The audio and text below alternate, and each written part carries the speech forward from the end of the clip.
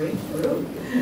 I think we're going to get started because I have a feeling this evening is going to be lots of great talk from our presenter and some great questions and communication from everybody else. This is an exciting evening.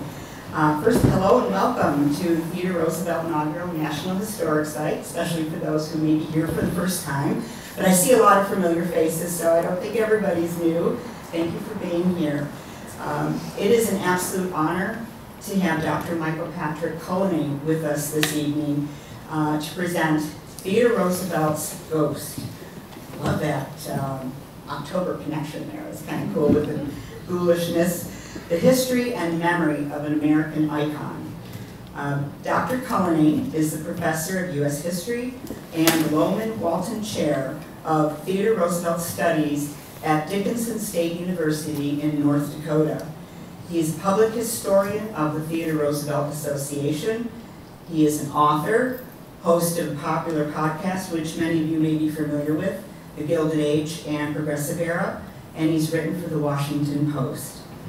In Dr. Cullinane's words, when he was describing his program, he said, Theodore Roosevelt died over 100 years ago, and yet debate still erupts over his legacy. The removal of statues, the erection of new memorials, and his appearance in pop culture all show the relevance of TR today. So that's a great place to introduce Michael. But I do want to remind you folks, after Michael's presentation, there will be a period of time for questions and answers. And we also will have refreshments for you in the room behind us. So it's going to be a fun evening. And without further ado, I want to welcome Dr. Michael Patrick Cullinane.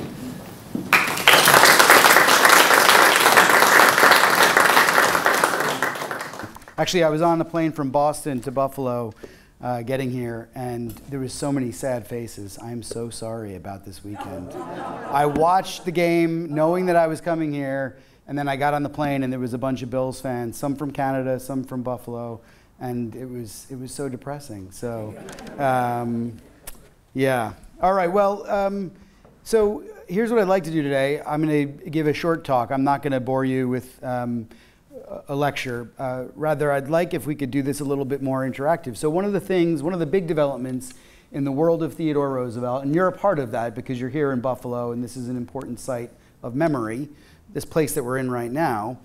One of the things I'd like to do is for us to think about being agents of his memory, for us to be actively considering how we would memorialize Roosevelt. So we know that a statue, Pat has mentioned, the famous statue in front of the American Museum of Natural History has come down. It's actually in North Dakota, although it won't be going up at the Theodore Roosevelt Presidential Library, not yet at least anyway.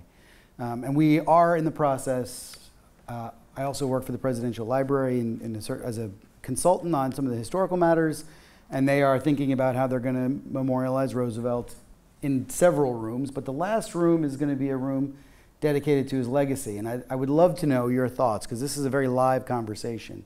How do you memorialize Roosevelt in one room? The last room, in an experience that's going to take you maybe 2 or 3 hours to get through. What's that lasting impression that you want to have? So in the Q&A, if you've got ideas, I'm all ears. But also, who would you cast for a movie with Theodore Roosevelt in it? You know, Leonardo DiCaprio and Martin Scorsese have this new movie out, but their long-standing project that they keep on talking about is a movie about Theodore Roosevelt, with Leonardo DiCaprio as Roosevelt. I don't know if he's my pick.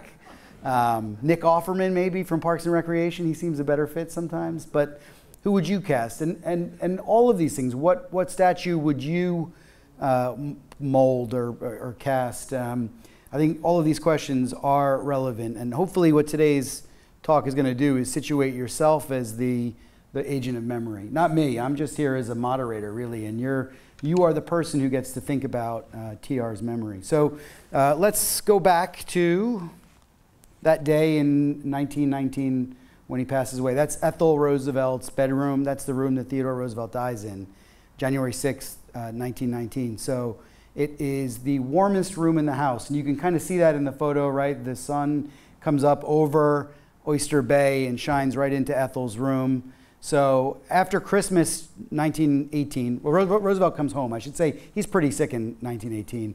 He spends about 7-8 weeks in Roosevelt Hospital in New York City, and he's got a number of medical problems, abscesses in his legs that have been causing him a problem. He caught 2 different strains of malaria in Brazil and Cuba dating back to 1898. He's deaf in one ear, he's blind in one eye. I mean, he's really been through the ringer, and he's only 60 years old. So he's there in that room because everyone's left after Christmas. All of the kids, well, not all of the kids, his daughters, Alice and Ethel, are home with his son Archie. His son Quentin is, of course, he passed away 6 months earlier in France. He's shot down and killed pretty much instantaneously in France. And his other 2 sons, Kermit and Ted, are still in France. So it's kind of like a half household for Christmas 1918. They all leave. When they leave, he moves into Ethel's room there. And in the early hours of January 6th, Roosevelt seems absolutely fine. He's in that room with his close assistant, James Amos, who's his valet, he calls him, but what we would kind of call our personal assistant nowadays. And James Amos has stoked a fire in the corner of the room. It's lovely and warm. Roosevelt's under covers. He's been given some medication, and he falls asleep. And Amos just sits in a chair in the corner of the room listening to his friend Roosevelt, the former president, sleep. And he listens, and his breathing is pretty normal for quite a while until about 4 in the morning. And then Amos is actually woken up when he hears Roosevelt's breathing, which is, he described it as, deep gulps of air followed by short, shallow puffs. And so he races over to Roosevelt, and he feels his head, and it's dry, and it's warm, and he thinks he's okay. But just to be safe, he fetches the nurse, who's only a couple of rooms down. And the nurse runs into the room with Amos, and Roosevelt stopped breathing entirely. And that's it, he's passed away. And so the nurse runs over to Edith Roosevelt, his wife's room, to collect her. She obviously runs in a panic, tries to pour brandy into Roosevelt's lifeless mouth, and that's when she realizes that her husband is dead. And so what does she do? She calls the doctor straight away. Doctor lives just down the road, so in 5 or 10 minutes, the doctor is there and declares Roosevelt dead and takes Mrs. Roosevelt downstairs, lights a fire, and they just sit in quiet for an hour. They say nothing to each other. Her daughter would say that she felt, she was absolutely dumbfounded by the moment. All right, the news of Roosevelt's death begins to spread as the sun the sun rises over Oyster Bay, Long Island. Edith was then thrown into the duties of preparing a funeral. So she contacts her sister-in-law, Corinne actually is how you pronounce it, her sister-in-law, Anna, and her 2 daughters, Alice and Ethel, who are now coming home. Ethel was in South Carolina. She takes a train up. Alice Roosevelt Longworth is in Washington. She takes the train up, and they're there within a day. Archie Roosevelt telegrams his brothers Kermit and Ted and says the old lion is dead. Although long before that telegram reaches them, Kermit and Ted are informed by their commanding officer that their father had passed away. In fact, they were all together, Kermit, Ted, and Ethel's husband, Dick Darby, who was a surgeon in the war, which is some comfort to Edith and her family that the 3 boys are together in France. They're on their way home. They leave for France immediately. Roosevelt, as I said, he was only 60 years old, and I guess we could say he was semi-retired from politics, although he is the most conspicuous Republican of 1919. In fact, there's speculation that he would have run for president again, although we can talk about that. I don't think it would have happened. He was pretty ill. And the way he dies, what I've just described, is really uncharacteristic of the man we know. He goes quietly, without any fanfare. In fact, Thomas Marshall, the vice president, says famously, death had to take him in his sleep. Otherwise, there would have been a fight. Which that kind of comports with our idea of TR a little bit more. President Woodrow Wilson orders all buildings to drape black cloth out of them and all flags at half-mast. Wilson actually finds out about Roosevelt's death en route to France from Italy. He's abroad about to negotiate the Treaty of Versailles, and people are watching him because he's told that Roosevelt's died, and the other people on the boat know already.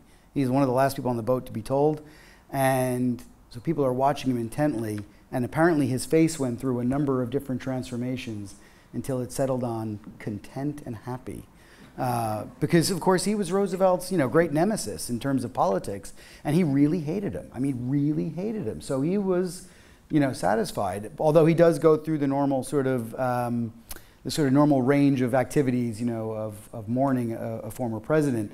The Congress adjourns, the Supreme Court adjourns, which, if during session, the Supreme Court very rarely adjourns.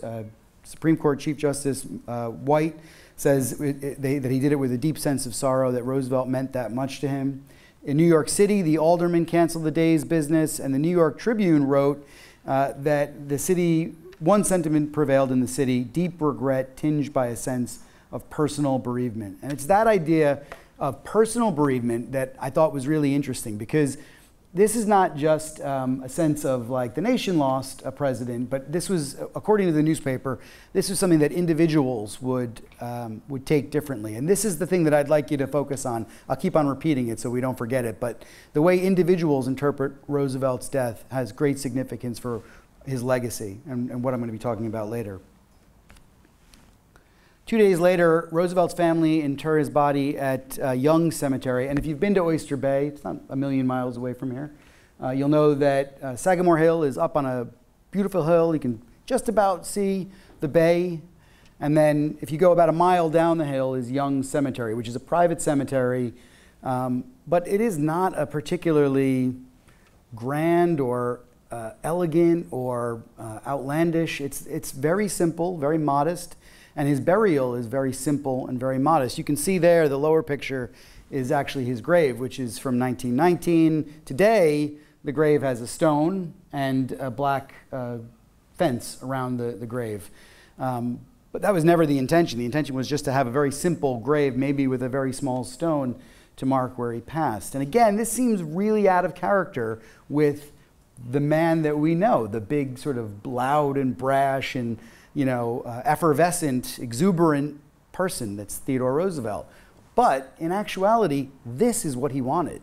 And I could tell you a little bit more about his modesty in the Q&A, especially around memorials and his legacy. But he wanted a very quiet death and quiet remembrance.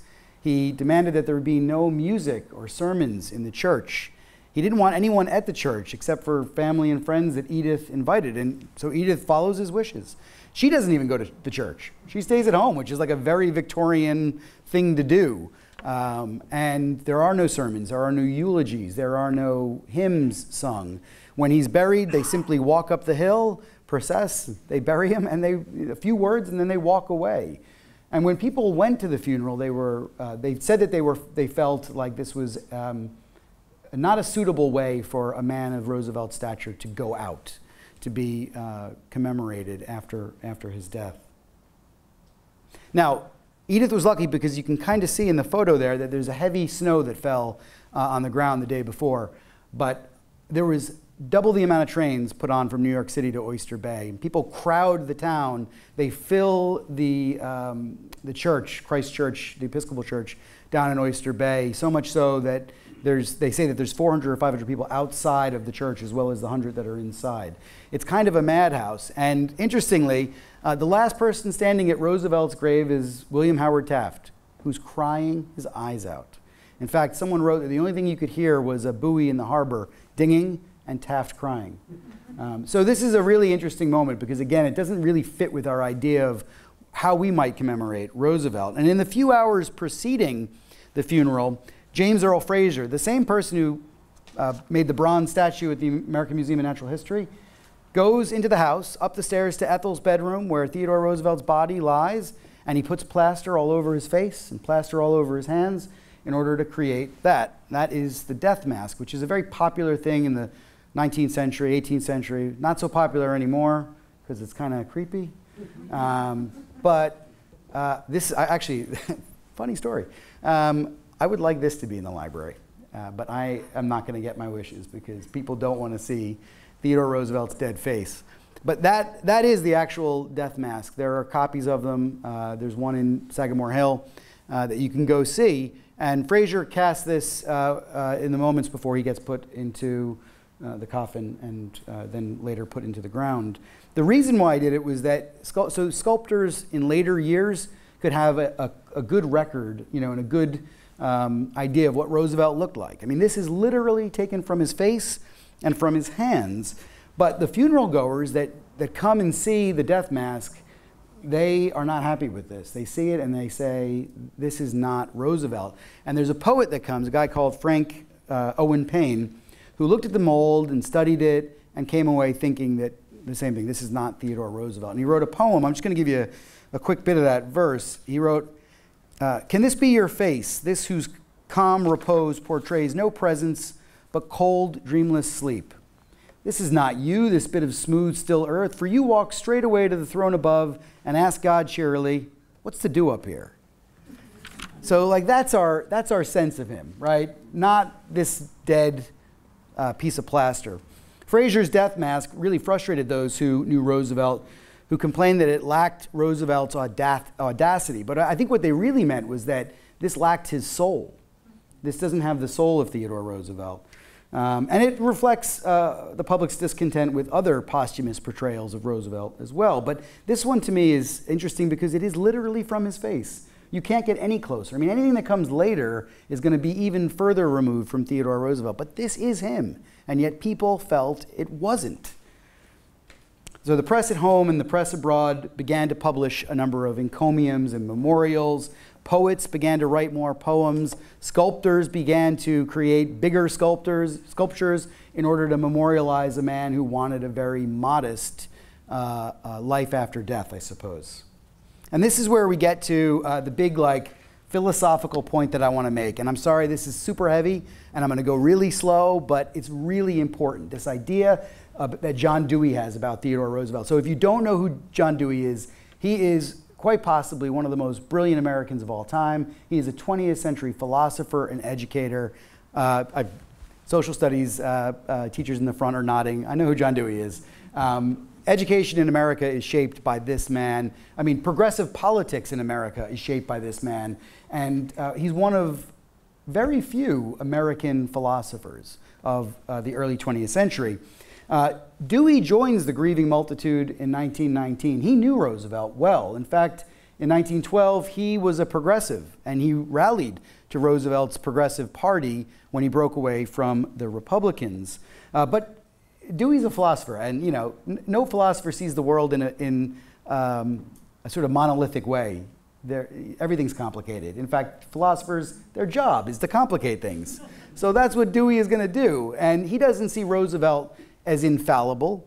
He doesn't see him as perfect. He sees him as a very complicated figure. So he venerates part of him, but not all of him. And he believed this, that the compulsion to recall facets of his life would become popular.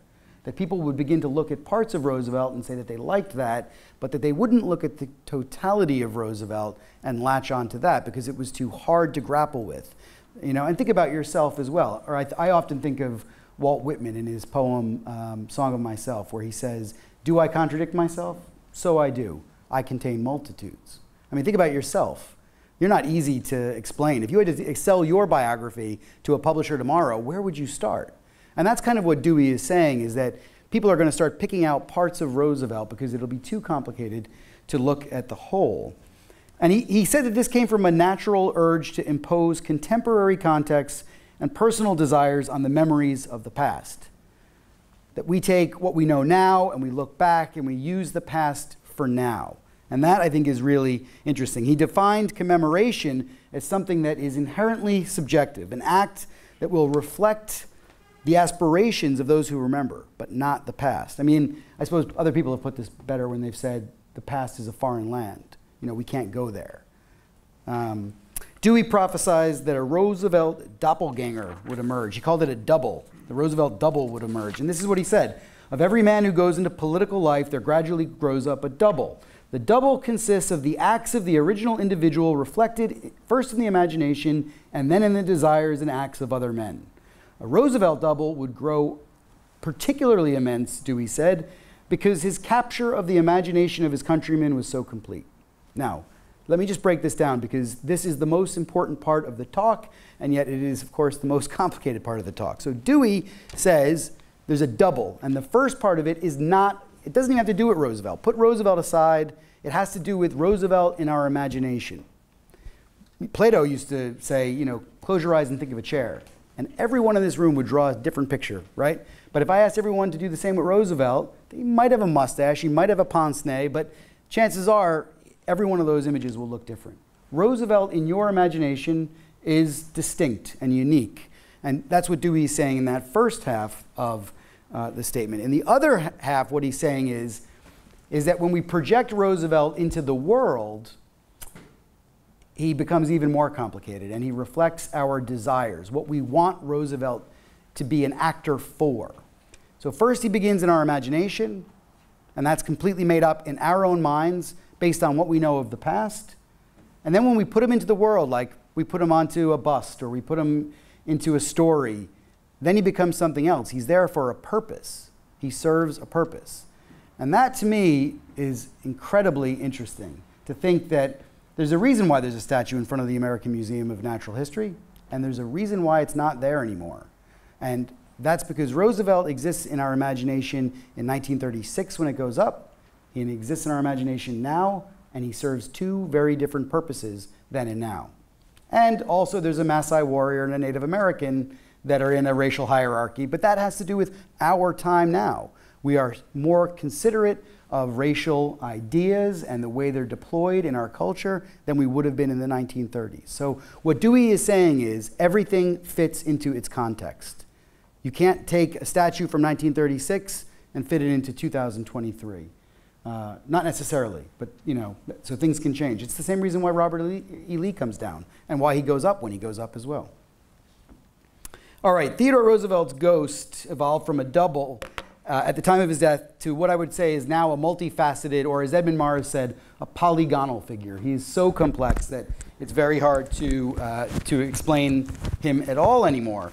During that, the period after 1919, several memorial campaigns start up to try and preserve Roosevelt's legacy in a grander, more accessible, and more permanent fashion, and they add even more angles to TR as well. But what I want to do tonight is show how Dewey's idea of this double creates three categories, broad categories, of a Roosevelt that's been abused. And I want to start with frustration, that people get frustrated with how they can portray Roosevelt. Then I want to talk about wild exaggerations, and then I want to talk about complete myth-making. There's kind of like a range of lies. Like, you know that, that website PolitiFact? They've got like a dial that goes from telling the truth to liar, liar, pants on fire. That's kind of where we're going tonight. So kind of true, not really true, and then absolutely made up, you know? And that's where we are. We're at a stage now where we need to decipher every Roosevelt that we see. So let me give you an example of each. And these are all the statues that are out there. And of course, they're all different. And they're all there for different reasons. I mean, he's on Mount Rushmore because he's the only president that went to South Dakota. He's on Theodore Roosevelt Island because he's not where Jefferson is in the tidal basin. He was supposed to be there, but Jefferson gets the place instead of him. He's in front of the Museum of Natural History because he's a conservationist. So all of these things are put there for various reasons. And equestrian horses. Roosevelt, before he died, told his wife, "I do not want any statues of myself. And I definitely don't want any statues on horseback." Guess what? Guess what happens? I mean, it is the most popular depiction of Theodore Roosevelt, him on horseback. And there are tons of letters about that. He did not want to be memorialized like this. So what does that say about how we've decided to memorialize him?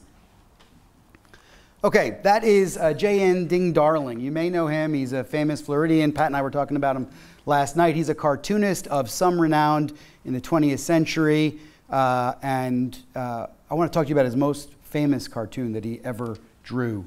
And he's my example of frustration with how you memorialize Roosevelt. So Darling knew Roosevelt. In fact, they used to go horseback riding. They were both lovers of the outdoors. They were both birders. And we were just talking about, there's a bird preserve in Florida named after Darling that was in part due to Roosevelt's preservation efforts.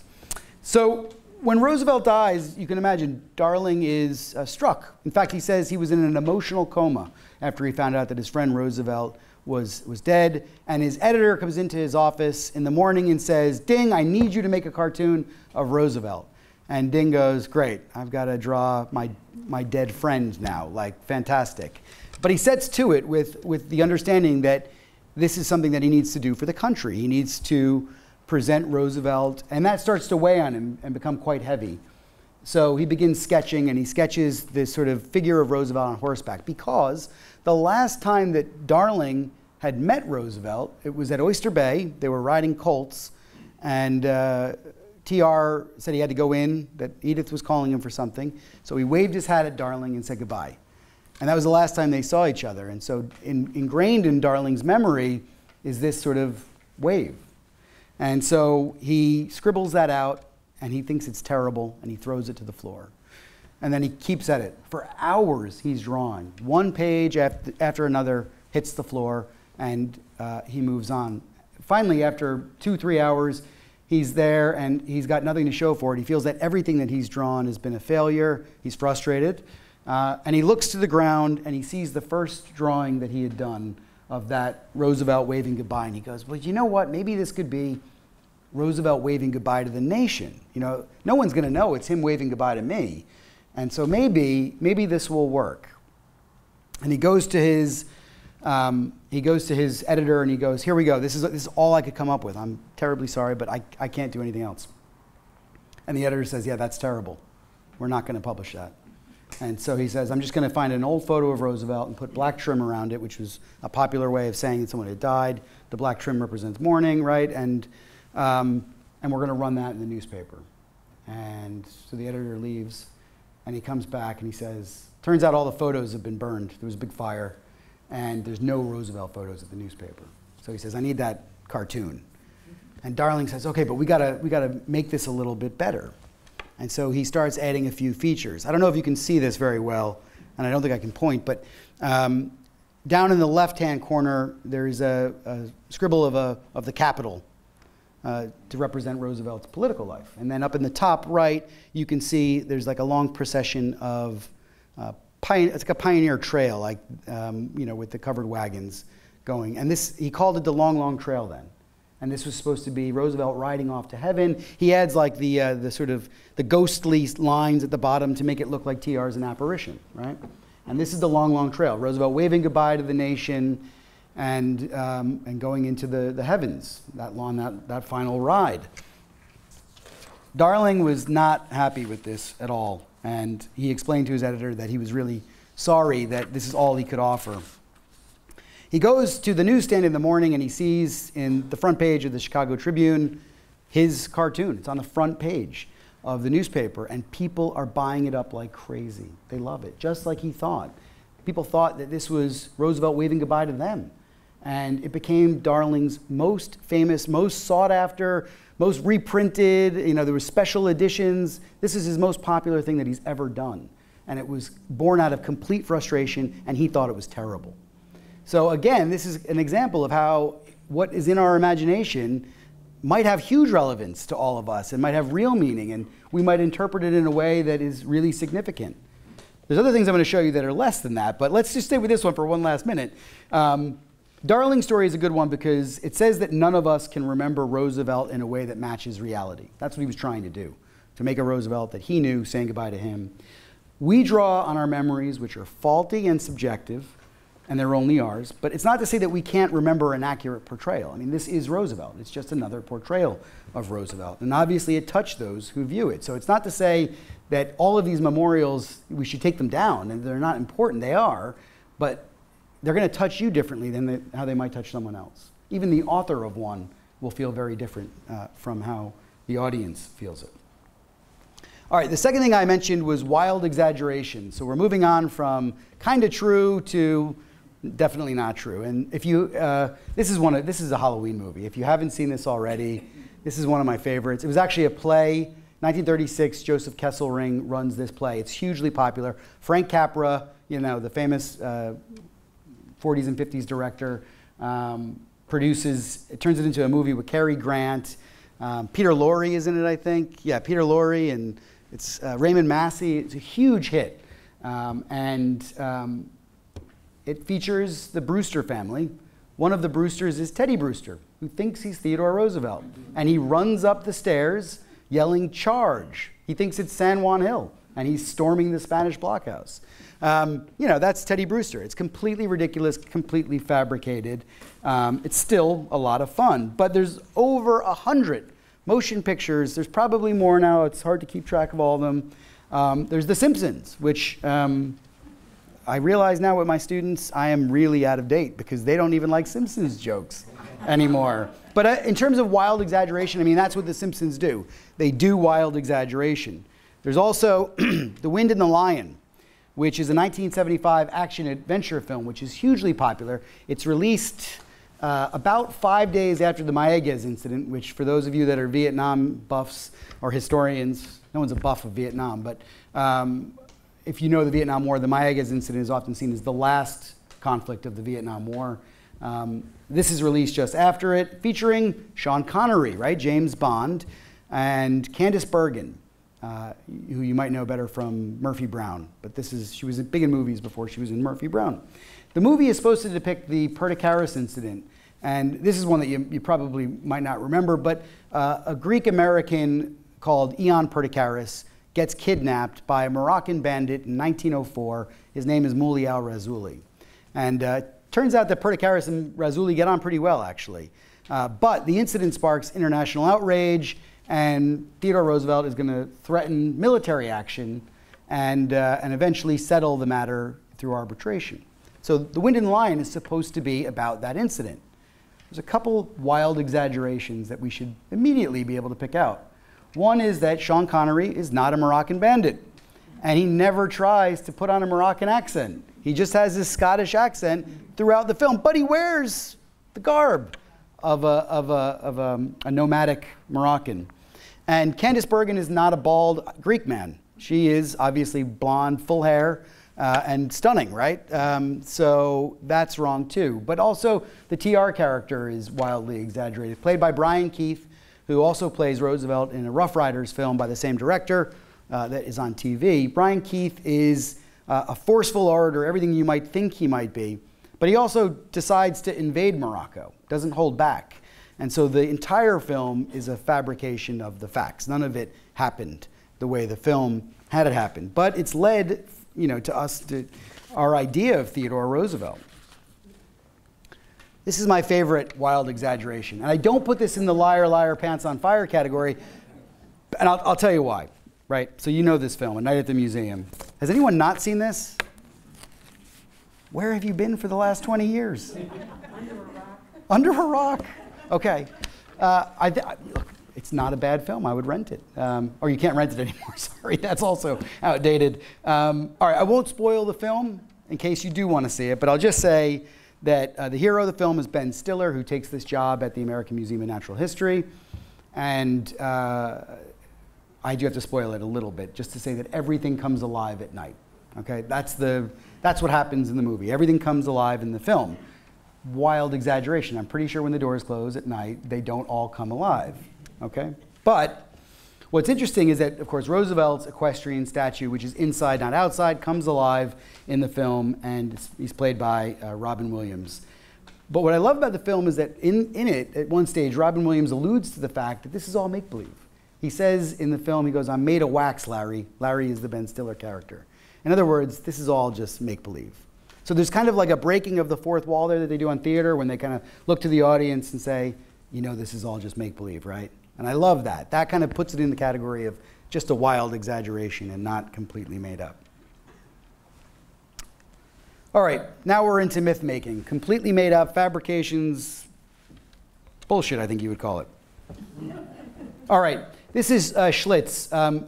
Interesting comparison today. I don't know how much of you here know about the brewery business, but this month, Modelo beat out Budweiser as America's favorite beer. So Modelo is a Mexican beer, I think, although I'm pretty sure it's brewed here too. But back in the 50s, the same thing was happening. There was a changing of the guard in the brewery world, and Schlitz was the biggest beer in America for like 60, 70 years. And now we don't see it too often. I don't even know if it's still made anymore. But Anheuser-Busch was coming on pretty strong with Budweiser. And the Milwaukee brewery Schlitz was looking for ways to revive their brand, to bring it back. So this is actually a lesson for Budweiser what not to do, because Schlitz doesn't come back.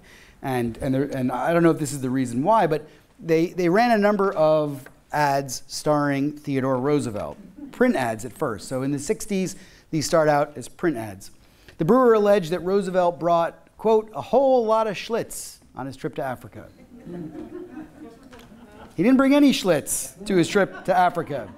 But there are rumors that begin to persist out of the Schlitz brewery that there was a consignment. A consignment went to Mombasa, and there's a photograph somewhere.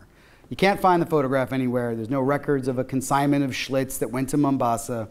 But the tale goes on for years to come. In fact, in the 1970s, Schlitz doubles down. And I'm sorry, I don't have a photo of this, but they run a number of ads on TV with Sorrel Book, who, if you don't recall the name, he was Boss Hogg on Dukes of Hazzard.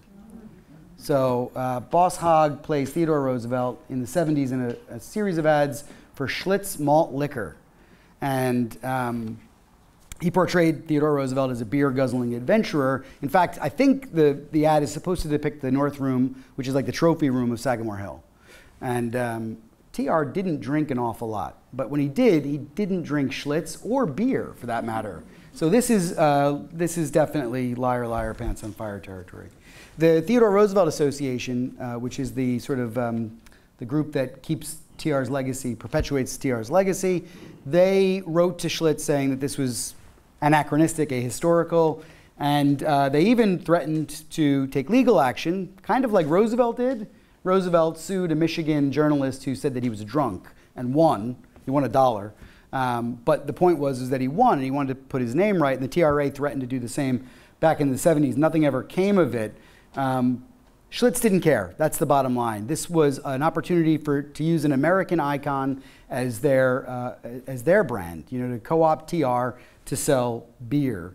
And in fact, if you look in some places today, you'll find this story is repeated by even good historians, and definitely by Milwaukee tourism boards, right? He was shot in Milwaukee. He also drank a lot of beer from Milwaukee. That's kind of the vibe. Anyway, interestingly, TR is used for all sorts of commercial products. He never smoked cigarettes, but Norwegians in the 50s and 60s bought Tiedemans with TR's face on them. If you look to the top middle there, Roosevelt rarely drove cars. He didn't like driving in cars. He was a fan of horseback riding. And although he liked guns, he never used Rugers. He used Winchesters and Remingtons.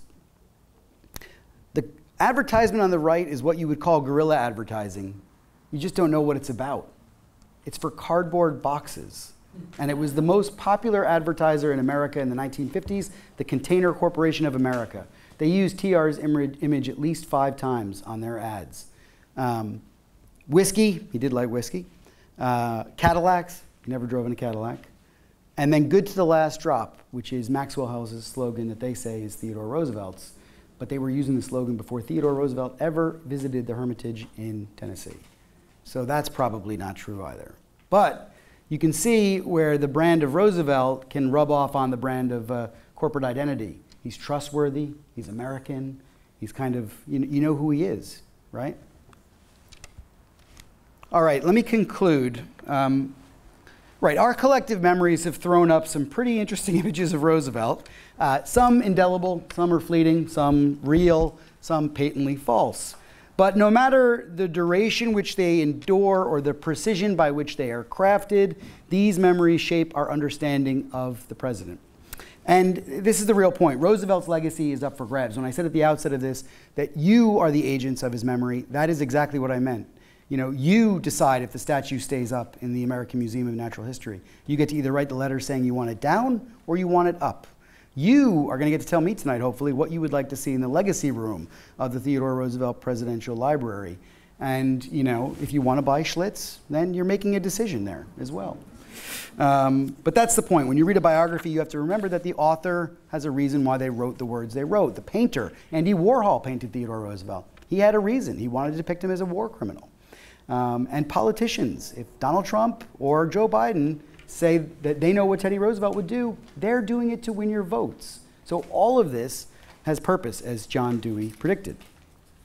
I thought I would sum up a little bit about history of the past and human understanding with a quote from Robert Fulghum. And Fulghum, if you recall a book called Everything I Needed to Know I Learned in Kindergarten, was a really popular book in the 90s. It's sort of, Fulghum is an author who, he was a preacher actually, I think a Unitarian minister, and he tried to kind of condense all of his wisdom into that book.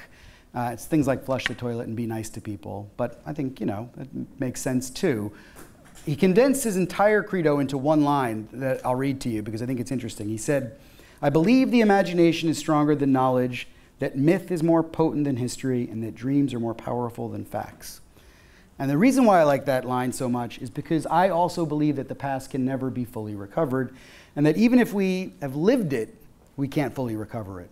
I mean, think back to your 20s. Do you actually believe your memories in your 20s? I don't. There's certainly things that I've chosen to forget or willfully have forgotten, or just can't remember because my memory isn't great either. But Theodore Roosevelt is gone too, and he can't be recovered. Even if you live with him, even if you're ding darling and you saw him wave goodbye to you, you can't remember him the way you want to remember him either.